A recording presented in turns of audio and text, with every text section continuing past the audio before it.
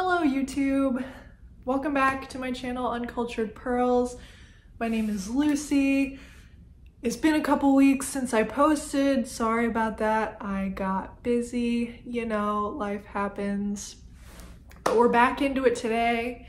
And today I thought I would show you how I wind my yarn.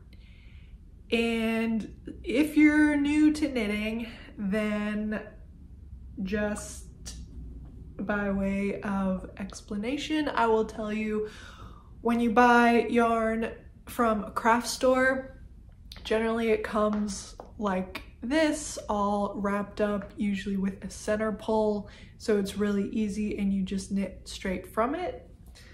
But if you buy more artisanal type of yarn, a lot of the time it will come in a hank like this, all twisted up. And you can't knit straight from this. There's no pull, and if you tried to pull a string from this, it would get all twisted and become a giant spaghetti bowl of doom. So you don't want to do that. What you got to do is use either your hands or a yarn winder to wind it up into either a ball or a cake first. And to be real with you, when I first started winding yarn, I actually just used my hands, and I, wrapped and wrapped and wrapped until it formed an actual ball. I did that maybe once or twice, and then I realized that was taking way too long. And it's actually hard on your hands to grip the ball the whole time. So I bought a yarn winder.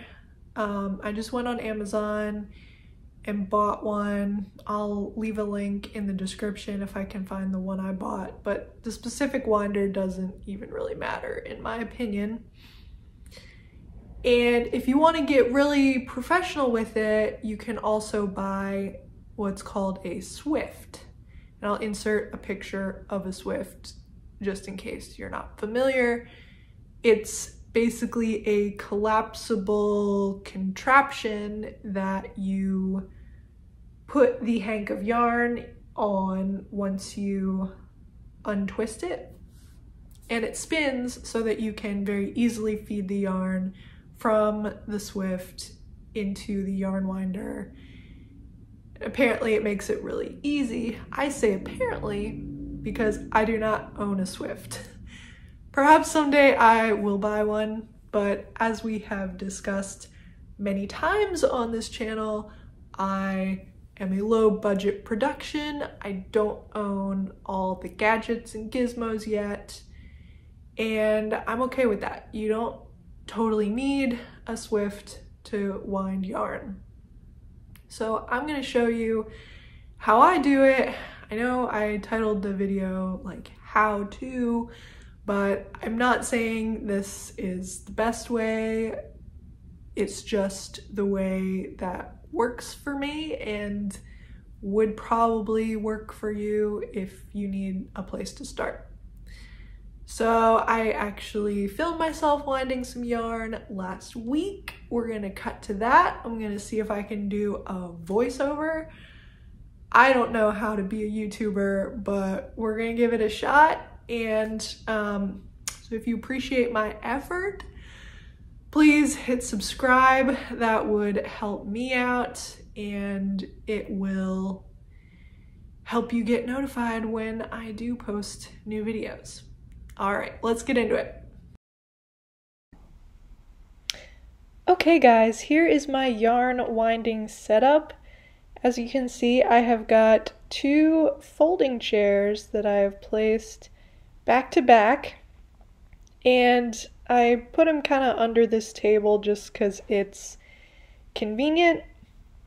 And here I am attaching my yarn winder to the table.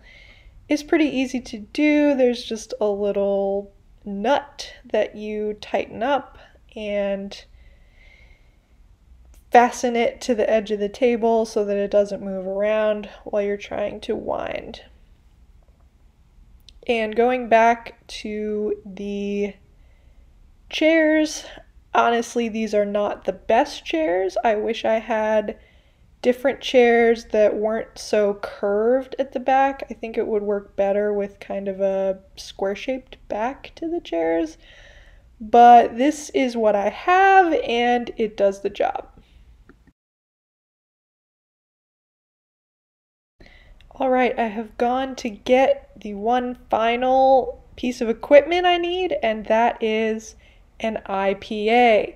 Really your beverage of choice. This is the Lost Rhino faceplant, which is probably my favorite IPA. And I'm just going to crack that open. I like to wind my yarn before dinner in the kind of cocktail hour time, and yeah, it makes it a lot more fun. So now I am unwrapping my first hank that I'm going to be winding. I just pulled the tag off of it, and then you just kind of untwist it, and now I'm draping it over the back of the chairs. I'm gonna cut the little string that holds it all together, and usually there's 2 of these strings around the hank at some point. Sometimes there's 3, sometimes there's 1. This one has 2, so I'm just cutting those to separate everything. And then I'm finding the end of the yarn and just starting to unwrap it a little bit. And I try to kind of like twist the yarn on the chairs so that the end is coming from the outside of the yarn. It makes it a little easier. And then I'm just threading it in the end of my yarn winder and through the little metal eye thing that I don't know the words for these things, but it's kind of a little feeder eye thing. And then here, as you can see, I've just started twisting clockwise on the yarn winder, and I'm just holding the yarn with my other hand above the chairs so that as I'm winding, the tension is pulling the yarn off of the hank, and it just makes it a little easier if you hold it with your other hand above where the hank is, if this makes any sense. And usually I can get pretty fast with this. You do want to be careful so that you don't accidentally pull the whole hank off the chairs. This is why I think a square-shaped back of the chairs would make it easier. But these chairs work okay. You just have to kind of go slow enough that if you do pull the entire hank of yarn off, you can stop and readjust things.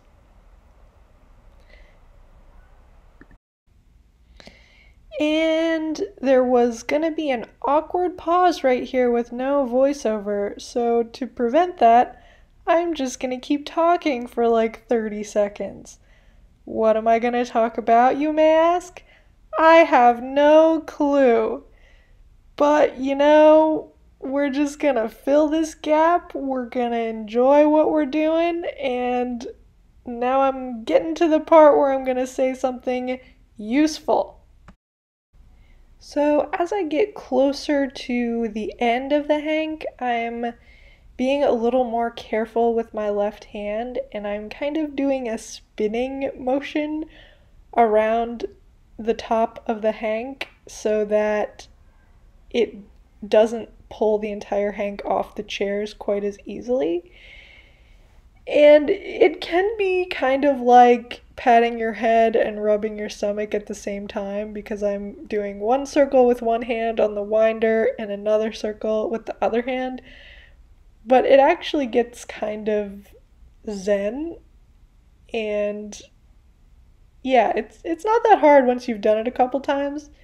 And here I am just doing the final couple of twists, and then I just kind of tuck the end around into some of the other strands on the cake that I've created. And then I take the tag, I wish I had filmed this better, but I fold up the tag that says the color of the yarn and just pop it in the center as I pull the cake off the winder, so that in the future when I want to read what color it is, I can just pull it out of the center of the ball.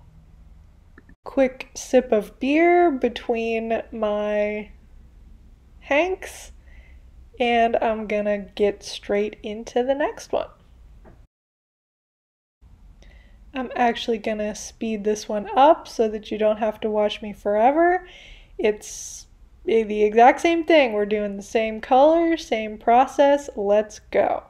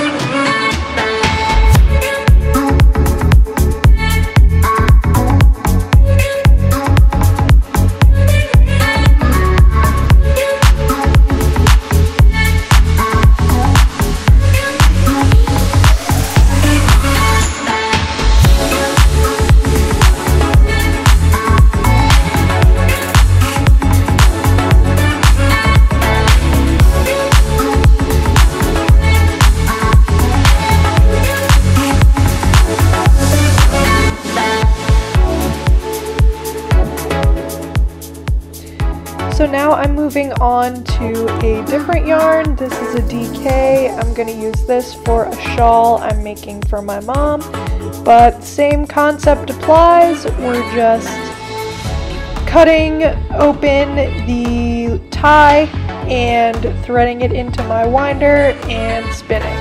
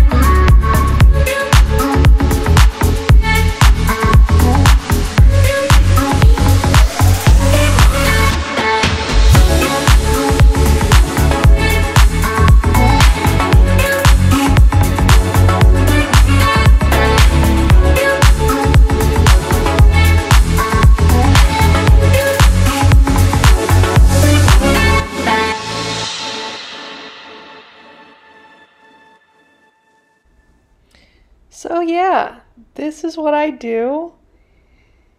The rest of the footage that I took is pretty much more of the same. I'm just untwisting each hank and feeding it into the winder and having at it. I usually listen to music while I'm doing this, or sometimes I will put on someone else's knitting podcast and kind of listen to that while I do it. It's kind of mindless, but it's pretty fun.